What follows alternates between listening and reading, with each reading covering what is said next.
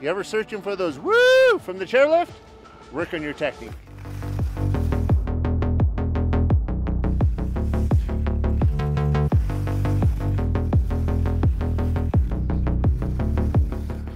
Hi, my name's Morgan. I'm a CSIA level 4. I've been teaching for 27 years, skiing for roughly 42 years.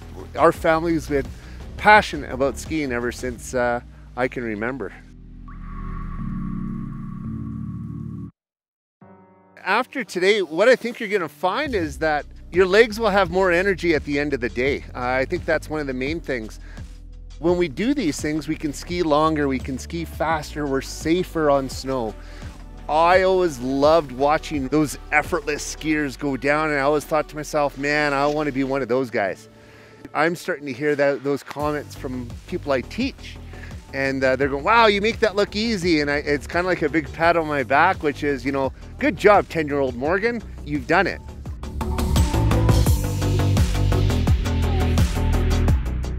So one of the key things about being able to ski longer and safer is how we use our legs. If I brace and I keep that leg straight and tense the whole time, that's quite tiring on my body. I want to encourage the body to bend and to absorb some of that pressure.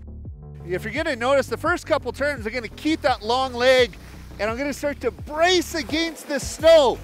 This is very tiring on my thighs. But if I start to manage the pressure and bend the ski, I get a mini break every time I start the next turn. Right here, I get a break. Here, I get a break.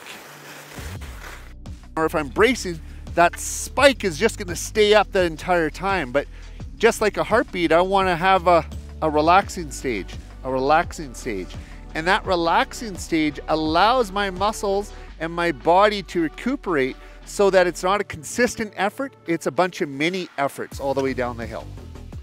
So, you know, the other cool thing about skiing this way is it's safer too.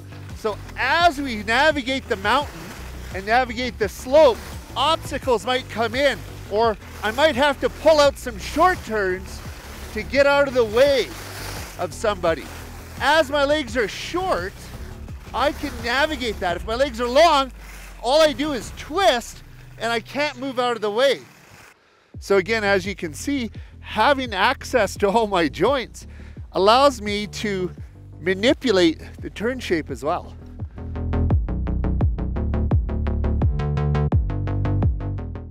When you want to start to ski up there on more difficult slopes, you have to build up to that, right? That analogy of crawl before you walk idea, that's this terrain.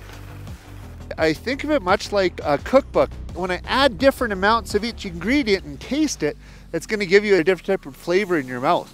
So down here, it's very much the same thing. If I add nothing but twist of the ski, it's harder for me to manage speed because I'm at the mercy of the pull of the slope.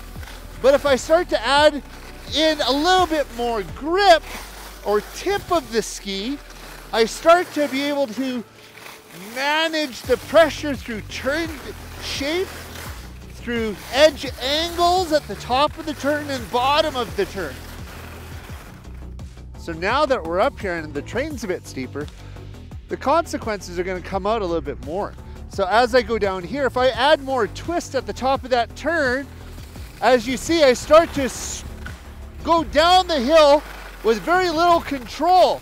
But if I add some grip and direction to my skiing, especially out here at the part of the turn, here and here at the end, I create a much rounder turn shape. I'm more controlled as I go down. By working on your skills on easy terrain, you're mitigating the consequences.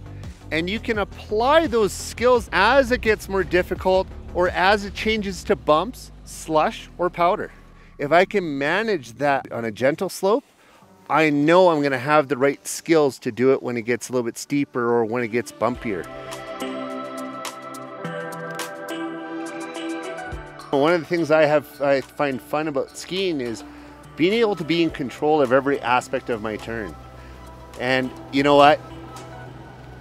come with me and let's have some fun together on the slopes.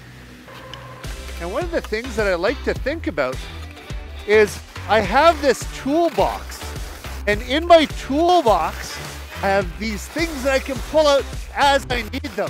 So I can pull out the tools required to do short turns, long turns, maybe some medium turns. And then I bring back into long, and I just play around with the tools that I've developed. I want to play in the terrain I'm in.